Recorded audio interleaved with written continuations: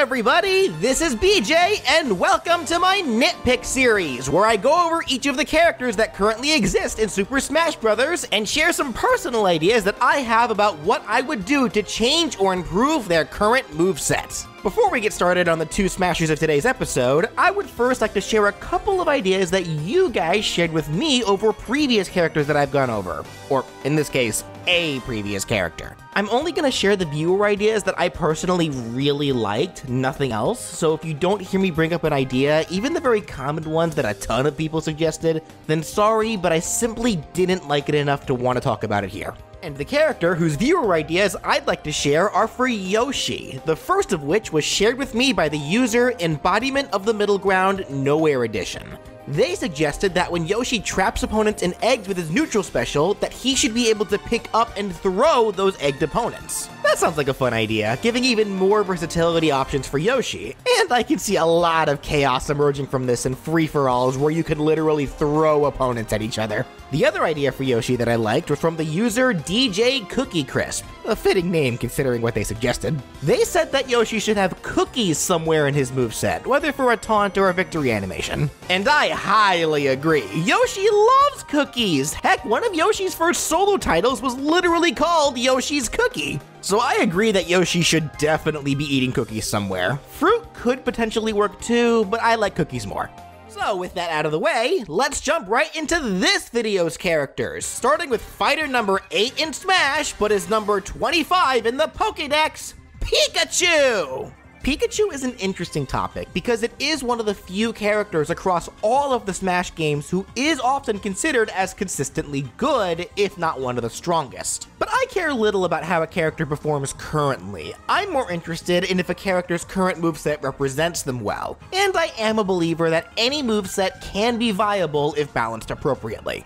Even if my ideas would change or ruin a character's current competitive sets, that doesn't mean that new, just as competitive sets can't be made from the new changes. So when looking at Pikachu, the first Smash character mainly to come from an RPG style of game at the time, Pikachu's moveset was designed with the concept of how you would use it in said RPGs. Pikachu's stats in Pokemon tailored it to being a speedy character, but it can't necessarily hit that hard unless it uses stronger attacks. As such, Pikachu in Smash is one of the most nimble characters with a great combo game, able to pepper opponents with small amounts of damage that rack up very quickly, then end things off with a strong finishing blow. This is reflected in its first 3 Smash 64 special attacks: Thunder Jolt, which is great for playing a neutral game; Quick Attack, one of the best recovery options in the game that allows Pikachu to move around the stage quickly to pull off some unsuspecting feinting maneuvers; and then there's Thunder, a less accurate but very powerful strike that's great for getting KOs. But then Melee came out, the game that granted every character a brand new side special.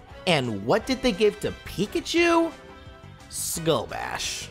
That choice always confused me. Skull Bash is a move that Pikachu's only been able to learn at one point in its history, via TM in the original Gen 1 Game Boy games. Now I get that back then the move pools for Pokemon were a lot more shallow than they are today, so there really wasn't too much else to work with, but really?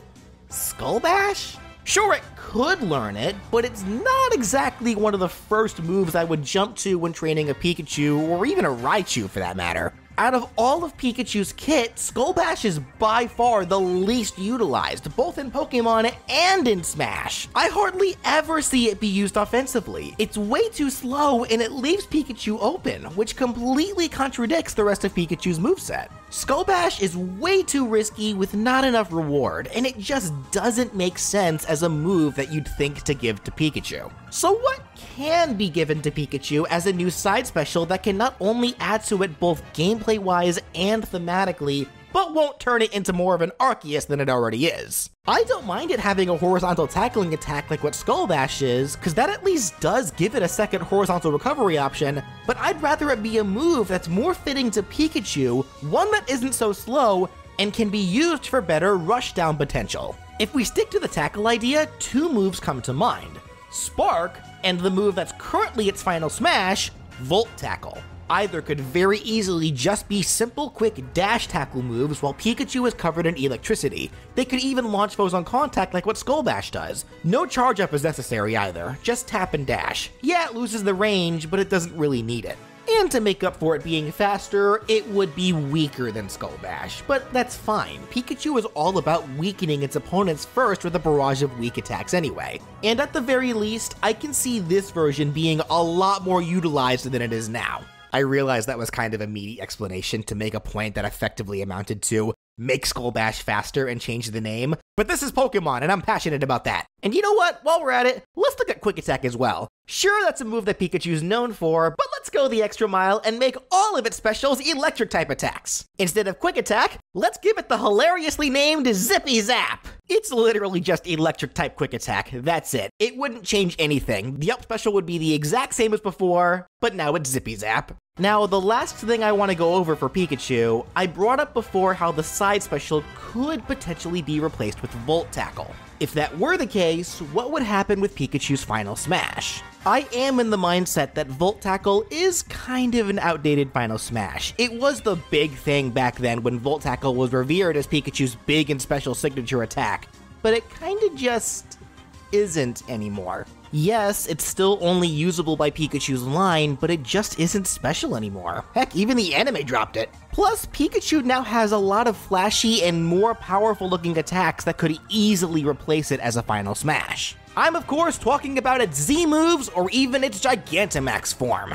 I could see 10 million Volt Thunderbolt or G-Max Volt Crash being very epic final smashes, though that does admittedly only put a band-aid on the problem more than it does fix it, since just like with Volt Tackle, the Z moves and Gigantamax forms will also become outdated at some point. Heck, the Z moves pretty much already have. But I also see this as something that Pikachu could take advantage of.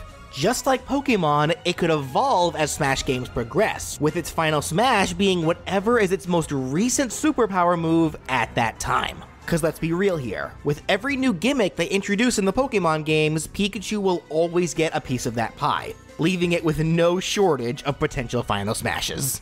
Alrighty, with Pikachu done, let's jump into the other character that I'd like to cover in this video. Fighter number 9, whose letter is the 12th in the alphabet, the eternal understudy, Luigi! Luigi is literally designed to be the Player 2 character, an alternative to Mario, so that's why they play so much alike. But over time, more of Luigi's personality was incorporated. He still plays like Mario, but he's a lot more awkward due to his cowardice, insecurities, as well as other weird gimmicks that he's gotten over time, like the scuttle jump or his lack of traction. So whereas Mario's gimmick is being the most balanced character in the roster, Luigi's is being Mario, but quirky.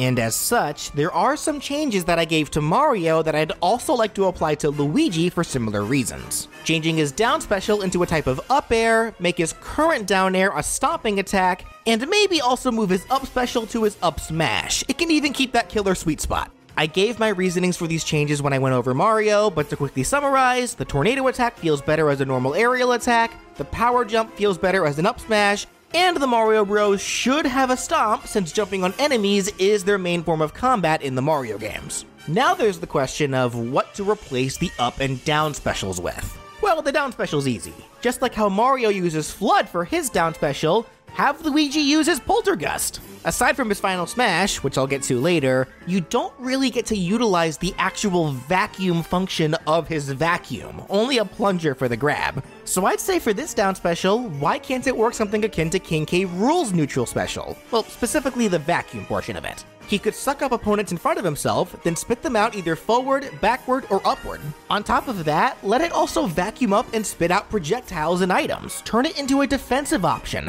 Perfect for the more cowardly and defensive brother. Now there's the topic of his up special. I'd rather not turn to Mario for this one since I want Mario to have the wing cap and that doesn't really fit Luigi. He's never really used it. If we look at power-ups that Luigi has used before, we have a few options, like the Propeller Mushroom, the Tanuki Leaf, iconic ones like that. Though, if we wanted to keep things modern and specific to Luigi, he could also use the burst function of his Poltergust from Luigi's Mansion 3, which shoots him up into the air while also blowing other players away. Again, more of a defensive option. I personally do like the burst idea more, but really any of those could work. And then there's the final smash, which I do personally think is kinda weak as is, and would just feel redundant if the down special became the Poltergust as I described it. It isn't really that big of a deal, it could stay the same, but I mainly say that because I'm honestly not too sure on what I'd replace it with. I do like the negative zone, but not really enough to want it to be brought back. He could easily have some of the same power-up options that I suggested for Mario, like the Starman or the Mega Mushroom. There are plenty of choices, just so long as whatever he does get is different from Mario's. I am a believer that all Final Smashes should be different in some way, even if they're just subtle differences. With that said, that does it for What If Pikachu and Luigi Were Nitpicked.